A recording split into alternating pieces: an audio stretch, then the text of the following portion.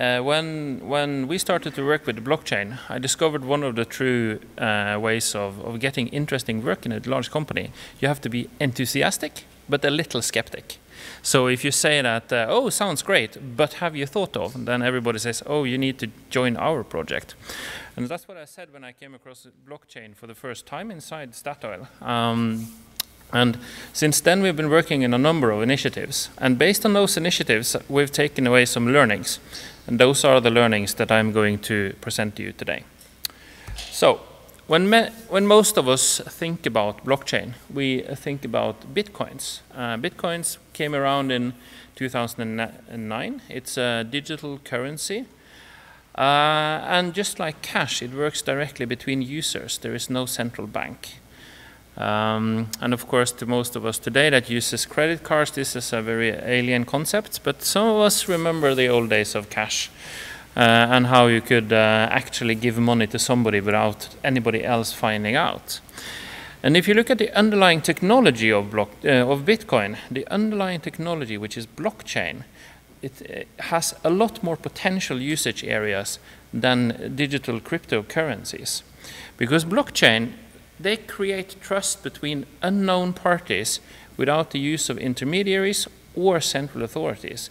So today, a lot of the things that we do digitally, they rely on some central authority to make sure that everything is okay. I live in Norway. I'm the third Norwegian, so all of the three Norwegians are speaking today. I don't know why. But in Norway, the central authorities are quite good. I mean, we have a totally trustworthy state and a totally trustworthy county, and they keep records of everybody who owns property and how much taxes we pay and all of these things. Other countries, maybe not so much. And this is where we see that blockchain can be, or between parties in different countries, this is where we see that blockchain can have a big potential for us. I'm not going to spend a lot of time explaining blockchain. There are lots of good online videos, YouTube and so on, that you can use to see if you want to understand blockchain better. But for the purpose of this presentation, I'll just explain briefly that blockchain is about transactions that are grouped into blocks.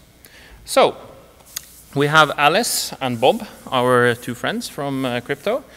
Alice wants to send 5,000 whatevers to Bob. And so they create a transaction. And that transaction then has a digital signature. And then you can take a group of these transactions and group them into a block. And that block has some identifying properties, and then it has a digital signature, and then it has a pointer to the previous block and the previous signature, which then of course points to the previous block. And how this works in practice depends on what kind of blockchain platform you're working on. If you're working with Bitcoin, it works in a certain way. If you work with Ethereum, it works in another way. And there are many different cryptocurrencies and blockchain platforms out there, and they all work slightly different. But this is one of the promises of the blockchain paradigm. So, one of the things that you could easily imagine that reading about blockchain in the papers, that this is the solution to all kinds of problems, because they promise you the world. They promise a Tesla Model Y, but at the moment what technology can really deliver is a Ford Model T. So this is still early stages. This is why we deal with it in research and not in reality, or not in true implementations. We're seeing a lot of good concepts out there. We're seeing small implementations, but we're still yet to see those large-scale implementations that can really change what we're doing. And if you go back and read the papers, you will see people claiming otherwise, but let's have that discussion over beer. In the automotive industry, it took about 100 years to get from the Model T to the Model Y. And in internet time, that means that a good blockchain implementations are probably 5 to 10 years away in large-scale adoption and large-scale networks.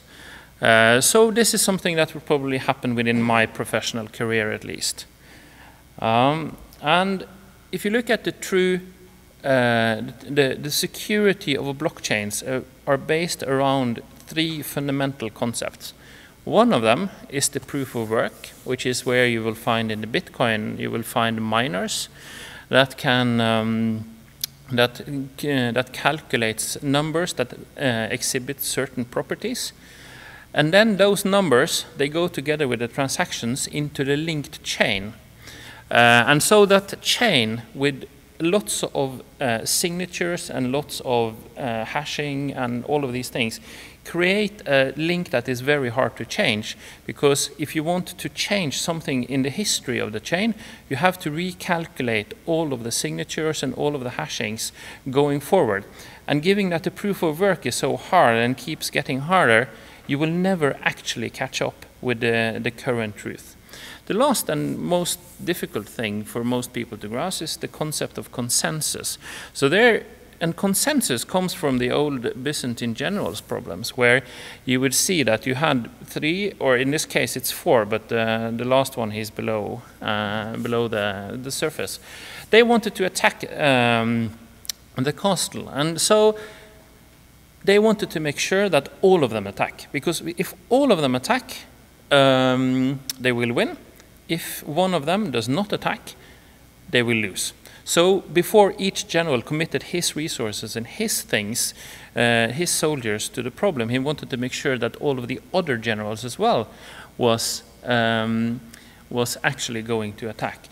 And the problems of Byzantine fault tolerance are quite, it's a long studied topic in computer science.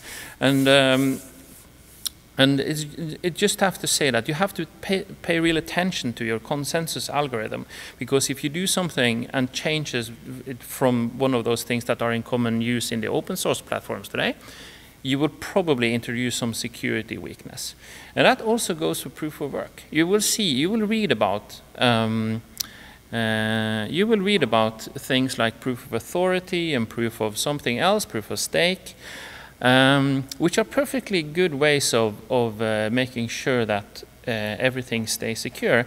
But you have to acknowledge that if you change the fundamentals, which are proof of work, linked chains, and consensus algorithms, if you change any of those, you will introduce security risks, and you will need to identify those security risks so that you can mitigate them.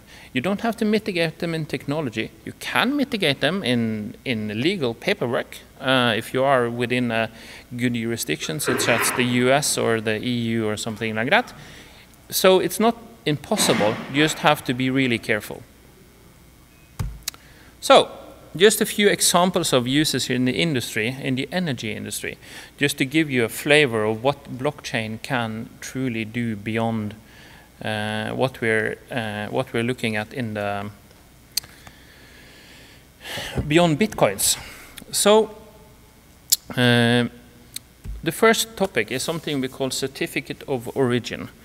Today, you can buy, if you want to, you can buy green energy, or you can buy not so green energy, or you can buy dirty energy. And today it's a very manual, labor-intensive process, and it only works on large batches. So if I go to my power provider back in Norway, the granularity of power that I can buy is not sufficient for me to say that my power is green. I only know that the power provider's energy is a mix of certain things.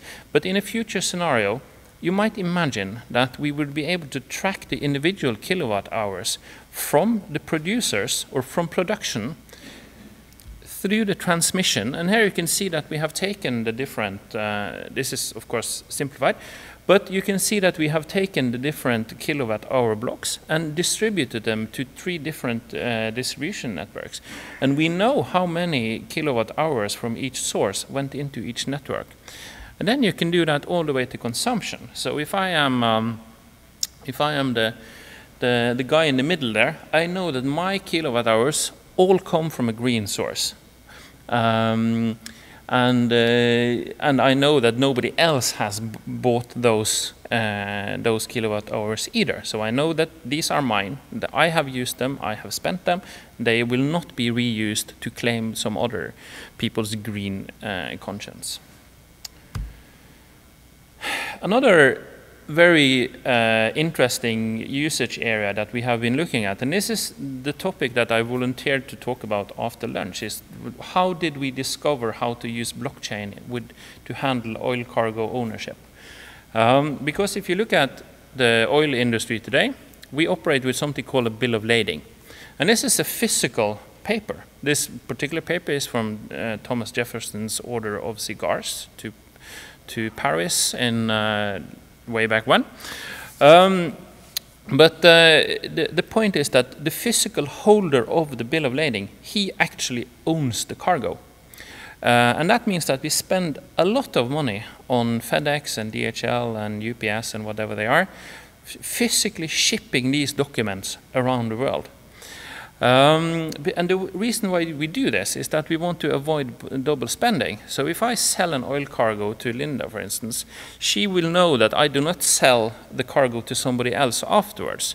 And the only way that we have been able to do this today is by the use of physical bill of lading papers. We could do it by using central authorities, or we could use it by using brokers and all of these things, but we don't want to, because it gives the brokers and the central authorities insight into our business that we do not want them to have.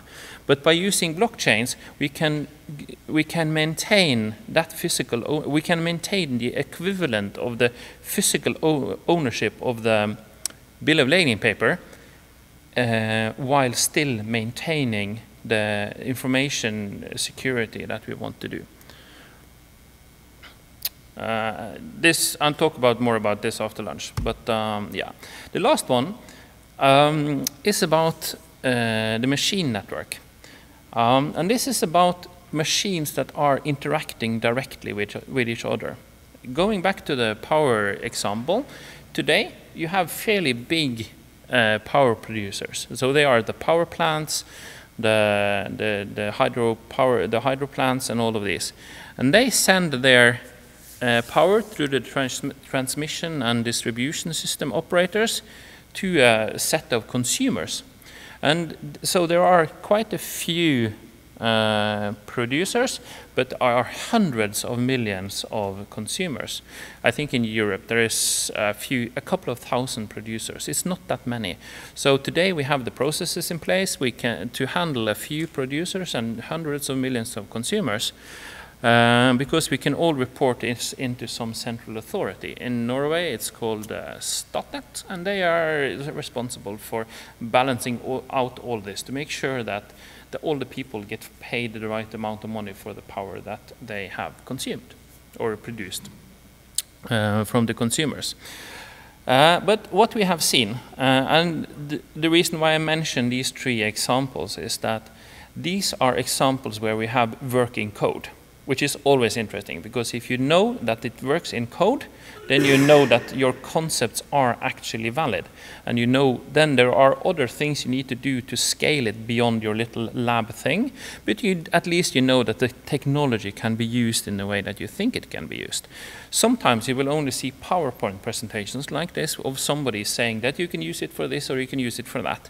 Well, yeah, that's true. You can probably use blockchains for a lot of things, but these three things that I mentioned today, these are examples where we or somebody that we are collaborating with have working code. So that means that we know that this can be used.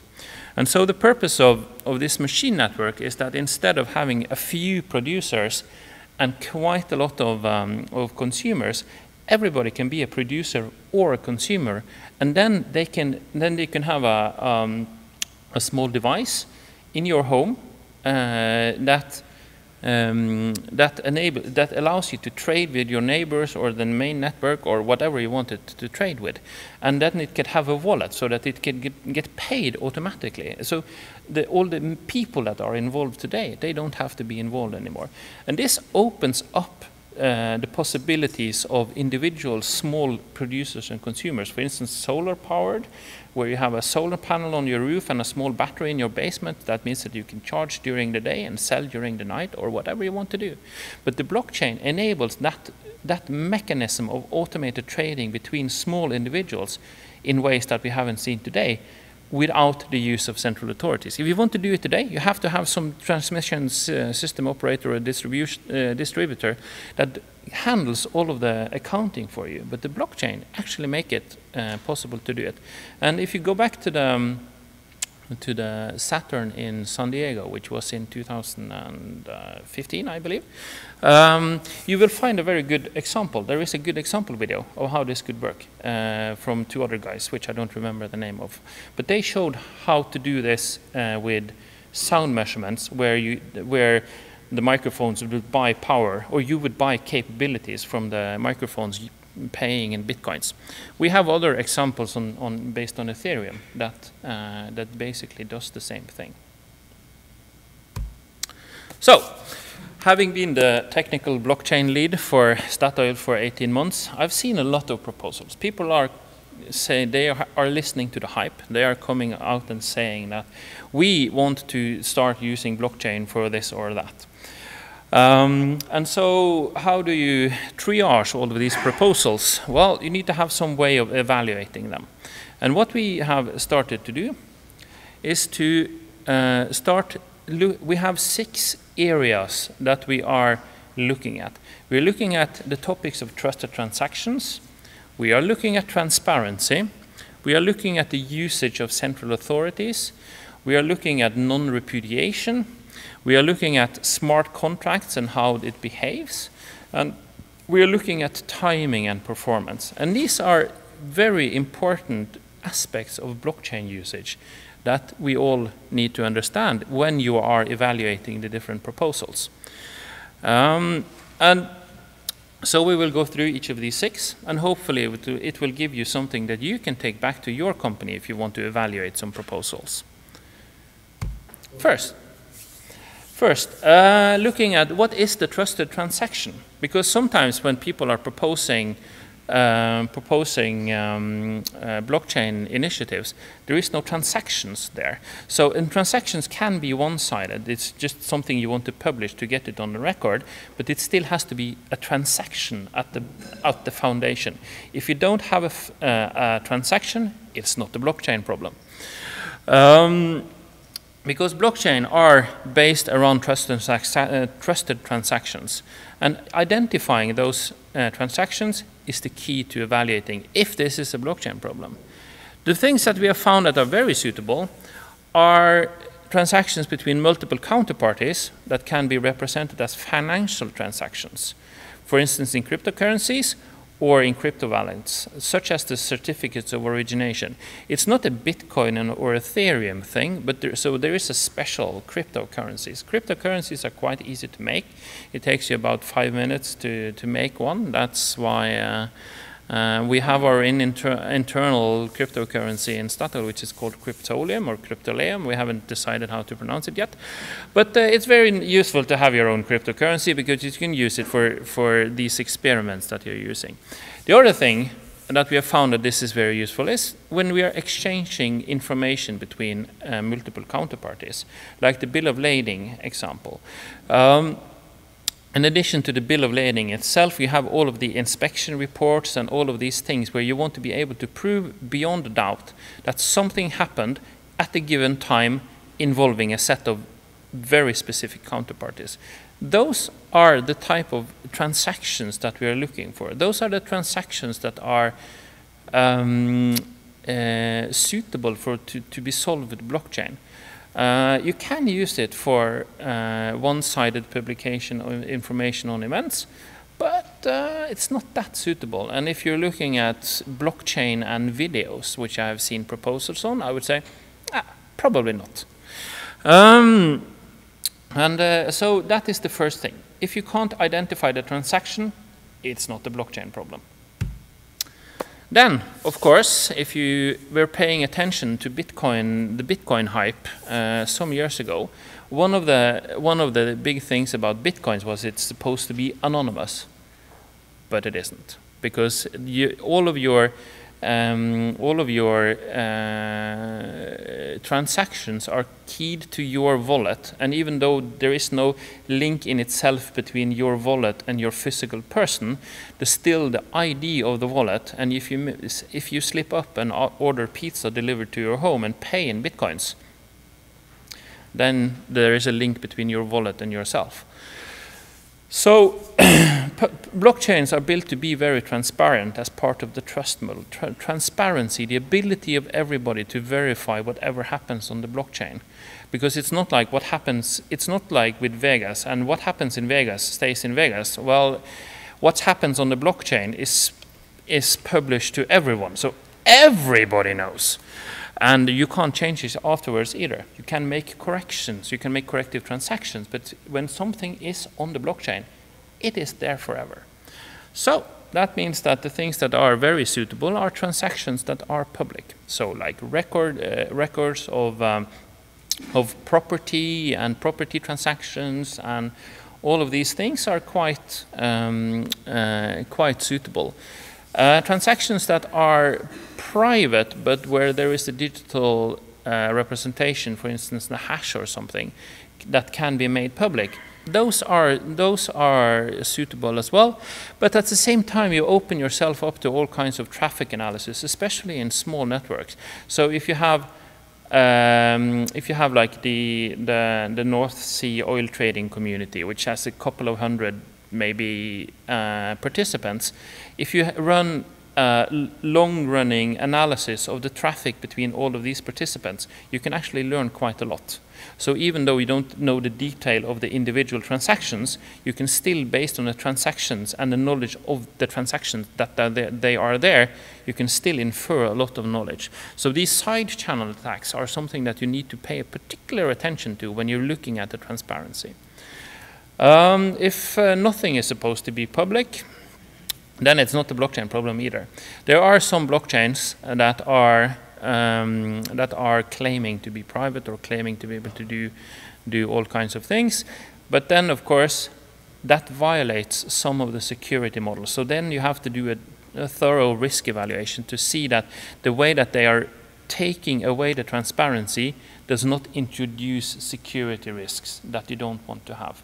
So I'm not saying that you can't do it for private transactions. I'm just saying that you need to be really careful so that you don't introduce security risks that you don't want to have.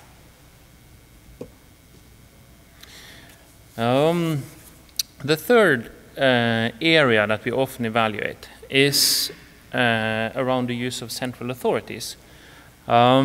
Blockchains, as I mentioned in the beginning, are made to provide trust without the use of a central authority. And that means that if there is no central authority today, that can usually means it's a good blockchain problem. Or where there is a central authority which is costly, time-consuming, or cumbersome. For instance, like a stockbroker or a bank, for that matter, which are it takes a lot of time to be able to do things properly. Then those are the things where you can find that there are blockchain could be part of your new solution. But sometimes the removal of the central authority doesn't really provide any value, and then it's probably not a blockchain problem either, because the central authorities are quite useful in some cases. So you have to make sure that the removal of the central authority actually gives you value.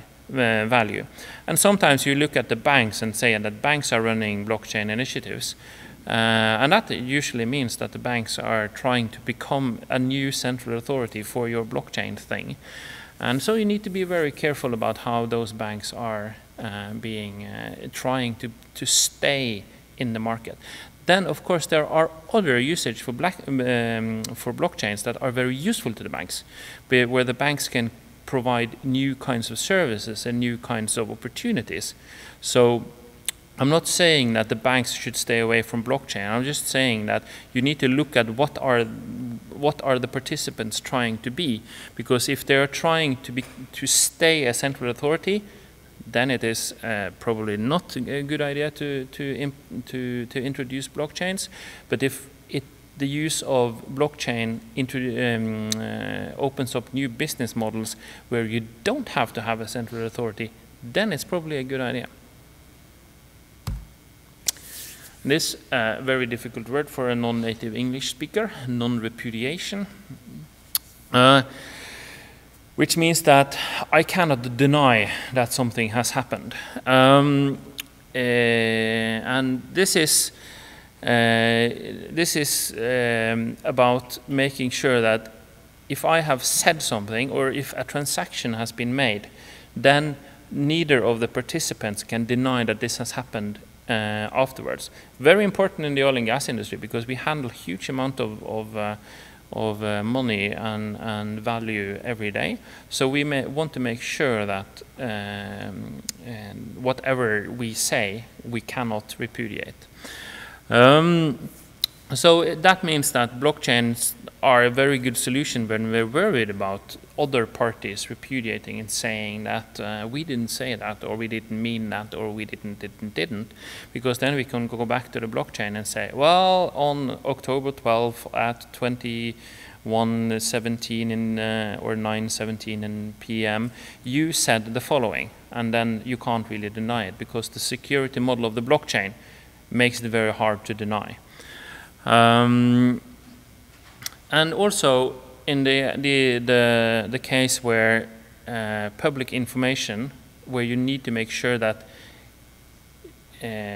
the transaction happened at a given time and with a given content. For instance, if somebody makes an announcement that has influence over the stock value of some company, you want to make sure that your trades happen after the announcements were made, so that you don't get busted for insider trading. That might be a perfectly good example of a time where you actually want to make sure that things happen in a certain order. In transactions where we need to worry about repudiation or proving the timing, well, maybe it's not a blockchain problem. There are things like that. How many views did you have on your YouTube channel? When did they view it? Well, we don't really care because it doesn't really matter to us. So that means that using blockchain to secure which viewer you had in which order on your YouTube videos doesn't really compute. So you have to pay attention to non-repudiation to make sure that whatever you're trying to do has an element of trust and worry about the denial afterwards. Smart contracts. If you look at some of the hype around, especially around Ethereum, Ethereum is what next generation blockchains, where you can say that you can add behavior. With Bitcoin, the behavior is decided by the developers. So it's the developers that determine how Bitcoin should behave. In Ethereum, you can add your own code. The code and that resulting behavior poses a serious security risk to both you and all the other participants in the network. And you have to evaluate them really carefully. I don't know if any of you have heard about the DAO heist, which was in the summer of 2016, where an error in the smart code of a venture capital initiative on the Ethereum platform had a bug that let you withdraw much more money that you had put in. So if you had put in $1 million or $10,000, you could still withdraw all of the money in the fund. And somebody figured that out because the code is public. So you can actually analyze it for other people's mistakes as well. And so they managed to make off with a lot of money. And this is why we today have Ethereum and Ethereum Classic, because when that happened, they forked the Ethereum chain so that somebody continued with the old chain where this had happened, and somebody said, well, we didn't like it, so we just roll back to before, and then we go off in a different direction. And so therefore, there are two versions of history. One on the Ethereum platform, one where the Ethereum, where the DAO hack happened, and one where it didn't. which is interesting in its own right. And so when we evaluate, and especially at this time, when we evaluate blockchain proposals and the ideas around them, we look at what are you intending the smart contracts to do. If it's simple and testable, then it's usually very suitable. It's kind of, if I lend you money and you pay me back, I give you the IOU. Perfectly simple. Usually only a few lines of code to make that happen on a smart contract. And those are, and then you can make proper analysis on them and make sure that they are closed and the security is good and all of these things. And it should be based on open source. If you can't really read the code, then I wouldn't trust the blockchain. There are some companies out there that have proprietary blockchain smart contracts. Skeptic. There are some other transactions that you can use, but then you have to be good at it, because if it's semi-complex behavior or simple transactions with a semi-complex behavior with open source code, or simple behavior with closed source or proprietary code, then you could also consider using blockchain.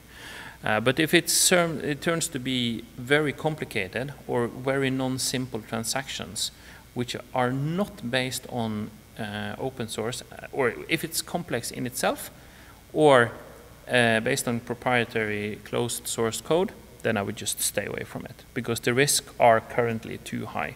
And one of the things about blockchains is there is no jurisdictions. So you can't really go anywhere either to complain. You can complain to the developers, of course, but they might just say, oh, well. So if you lose your money, then it's lost. It's not like you can go to the police, because the police have no jurisdiction over the internet. And you can't really force anything. The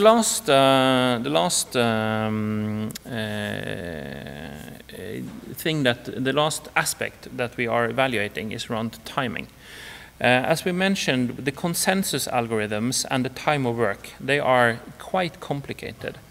If you look at Bitcoin, the Bitcoin proof of work algorithm is designed in a way so that it takes 10 minutes to run.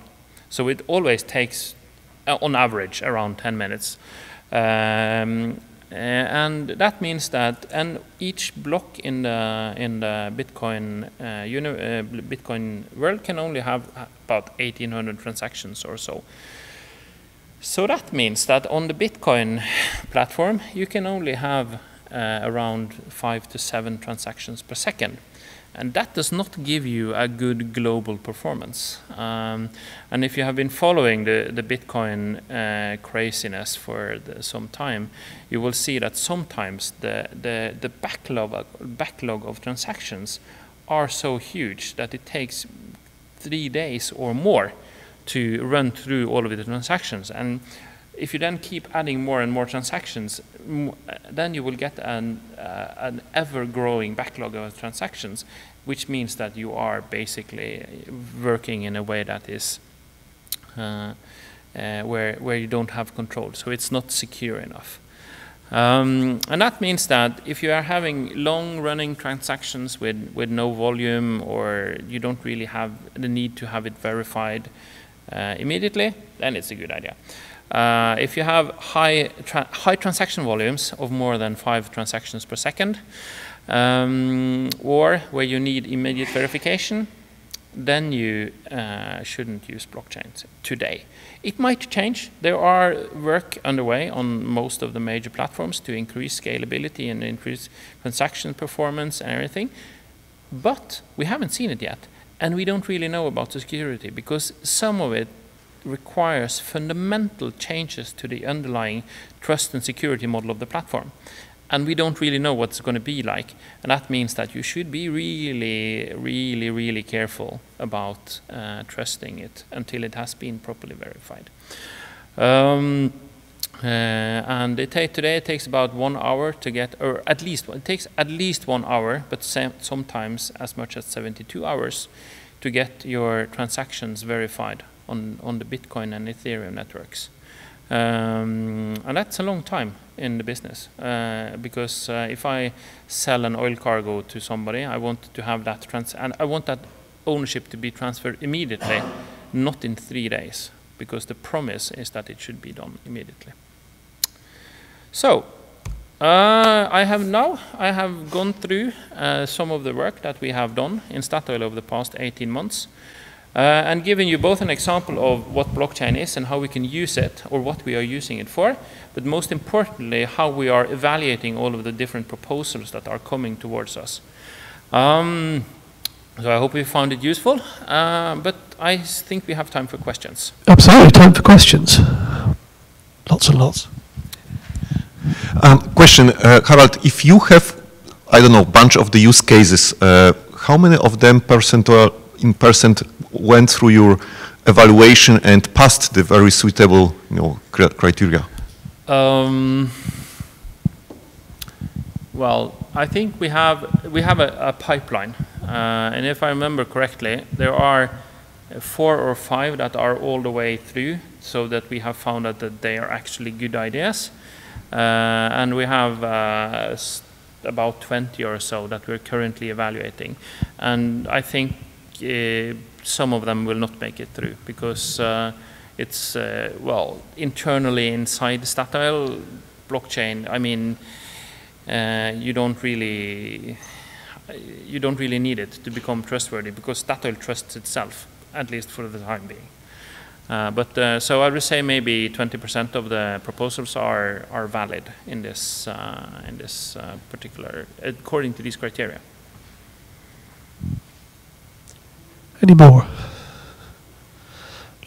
So you were talking about public blockchains, I think, exclusively. Have Statoil also looked at a permissioned blockchain? Because you're a very big player in the market, yes. So you could, yes, we have looked at some of the permissioned blockchain. There is, I think, a special edition or whatever of Ethereum, for instance, and then you have Hyperledger Fabric or some of the Hyperledger platforms, and R3 from Corda.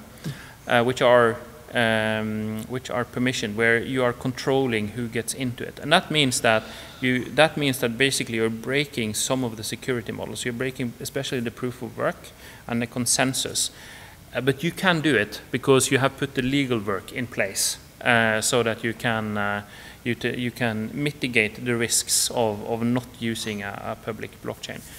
And of course, in a permissioned blockchain, or not of course, but in a permissioned blockchain, depending a little on the platform,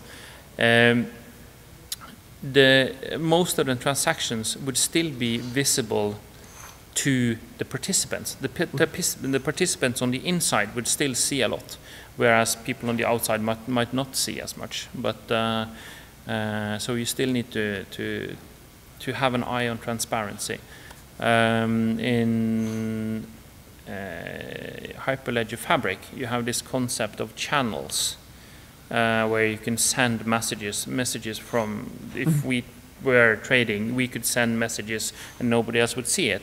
But of course, that quickly scales, because that means that you have an n² number of channels based on the number of participants. So if it works for 50 participants, because then you only have 2,500 channels, but if you get around to 1,000 or 2,000 participants, you have millions and millions of channels, and we don't know yet how well that scales at the moment. But we have looked at it, and the bill of lading example is, some of those are on permissioned blockchains. Okay, thanks. Michael.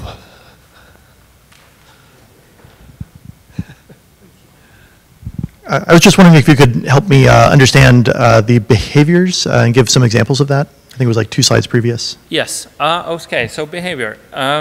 Behavior is basically code that you can write that are embedded into the block on the blockchain. And one example is that if we did this on the blockchain, we went out to dinner and I paid, and so you issued an IOU to me, saying that you owe me whatever, $25 for dinner, and then the smart contract. There might be a smart contract there that says that when you pay me back, I return the IOU to you. So that's a very simple example of behavior. And the changes from blockchain platforms version 1 like Bitcoin to version 2 or generation 2 like Ethereum is that in the first blockchains like Bitcoin and those, it was the developers that determined the behavior. But Ethereum and Corda and Hyperledger and these, they come with their own programming languages. So you can write it in Kotlin or Go or some Java, Solidity, I think, for Ethereum, which is a Java dialect. And of course, that introduces all kinds of interesting security risk, because then your security on the blockchain is dependent on the skill of the developers that you have. And it has turned out to be quite difficult. In those particular examples that we have been looking at, we have also been looking at something like automated interest calculations and so that you pay an interest every day. So all of these things are automated instead of being manual processes. Yes. Time for one more if we have it. No? Okay, thank you very much.